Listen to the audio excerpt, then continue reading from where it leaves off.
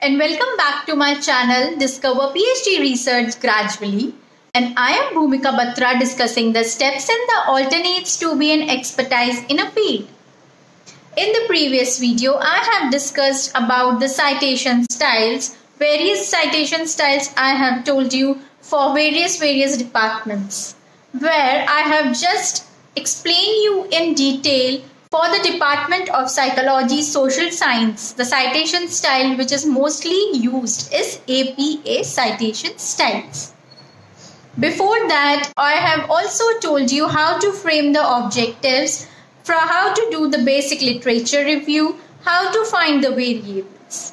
And I have also discussed about the variables like univariate, bivariate and multivariate. In the bivariate, it doesn't mean that a statement or an objective has two variables, so it means bivariate. No, I have told you a basic condition to identify if it is a bivariate or not. And that condition is there should be a word named relationship or a difference which constitute a bivariate variables. Before moving ahead today with the new topic, I want to share a very important information with you. I am offering a 3 days short-term course on SPSS for beginners, where I will cover the understanding of the complete interface, the entering, editing, sorting and removing of data, analyzing and computing the variables. This course will be offered online. The sessions will be done via Zoom meeting. The interested participants can register and the link for the Zoom meeting and the session will be shared among them very shortly. So, all the details are mentioned in the description box, and have also discussed about this on the social media and have shared everything in the brochure. So, do not waste your time. Go and register yourself. In this video, we will be discussing about the measurement of data, which is nominal, ordinal, ratio and scale, which can also be categorized under two categories, which is quantitative and qualitative. This is the very important information which also used in the SPSS software. Measurements.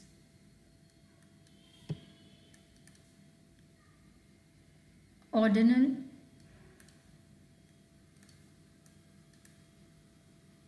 nominal, ratio, intervals. We have 4 kinds of measurements of variables, which can be classified as ordinal, nominal, ratio and intervals. Now we will be talking about what questions come. What kind of questions? It is categorized into 2: open-ended, close-ended. Open-ended is classified into 2: qualitative, quantitative. Close-ended, MCQs. So what we discussed about the questions: quantitative, qualitative, MCQ, binary. So these are not measurements. These are not measurements. Now the question is, what is measurement? Measurement is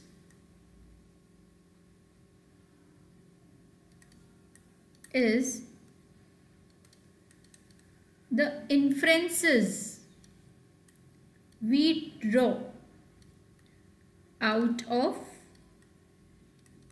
responses, which is measurement.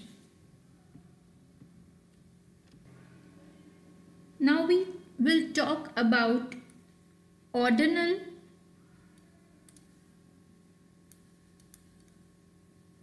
nominal. Example. Marital status. Married,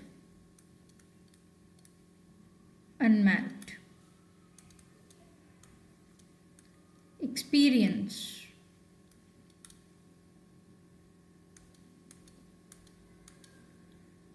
One to two, 2 to 3, 3 to 4, 4 to 5, 5 to 6. Qualifications. BCom, MCom, PhD. Now, when we talk about the marital status, which is married or unmarried, people will take either married or unmarried. So this is called binary. When we come to experience, it has so many options. So it falls under MCQs. If we'll check the qualification, BCom, MCom, PhD, so it also falls under MCQs. Now, the question is how to identify which one is ordinal or which one is nominal. So this marital status, either married or unmarried, no other inferences. There is nothing we can come out with this. So it is nominal. When we talk about experience, I can say E is more experienced than A, B, C, D, E, right? In terms of qualifications, we can say C is more qualified than B, or B is more qualified than A. Now here, how much? When the question comes how much, it is ordinal. So ordinal is how much, nominal is category, the binary. Binary means two options. I hope it is very clear what is ordinal and nominal with these examples. Now we will discuss about the intervals. With the example, I'll tell you temperature 2 degree, 4, 6 degree Celsius. I can say A's temperature is more than B and C. B is more than C. Now,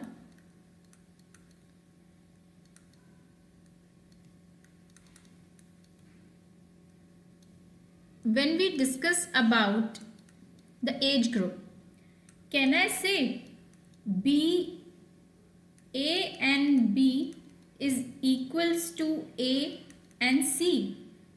What the difference between A and B's age is similar to the A and B and C's age? No. What is the age of A? Can we say? No, because it falls under some category. So what does this example denotes to? As I've already told, this example denotes to ordinal. Ordinal always says more or less. Interval says how much more or how much less. It specifies and it just says yes, ये इससे बड़ा है, ये इससे छोटा है. कितना छोटा है and कितना बड़ा है, like how much tells the intervals. So this example is clear with the ordinal and interval. Now I'll explain you in a brief manner the measurements and the format of questions. Measurements and the questions format. Ordinal, nominal,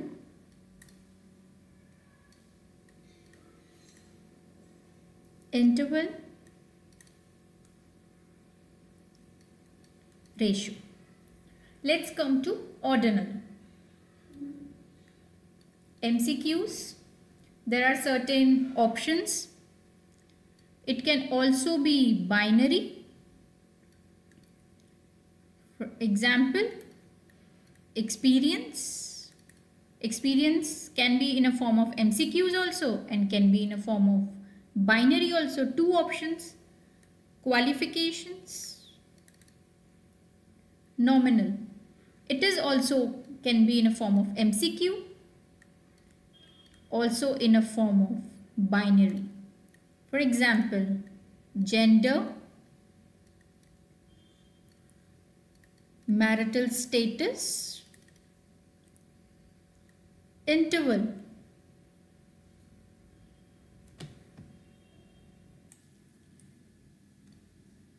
interval. I have already explained you well with an example. How much, more or less, it specifies the difference. So we took the example of temperature. Ratio, it can be open-ended. Open-ended as in terms of units. Example, what is your age in years? 5 years.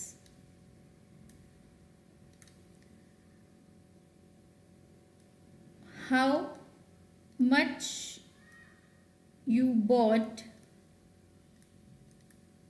in kilograms? So these are kind of open-ended questions which is termed as ratio. So I hope the measurements and with the question formats are very much clear to you. Ordinal, nominal, interval and ratio. Now you can easily identify what kind of question or what kind of variable is ordinal, nominal, categorized into interval and ratio. So this is all about the measurement and the type of data, which is nominal, ordinal, ratio and scale, which we can also categorize into two, quantitative and qualitative. This information will be helpful when you will be entering the data into SPSS, because SPSS only calculates on the basis of the measurement you have entered there. So I hope the information is helpful to you. So please like the video, subscribe to my channel and stay tuned for more updates. Also do not forget to share the knowledge as much as you can and register yourself for the short-term course of SPSS for beginners. I will be seeing you in my next video. Bye.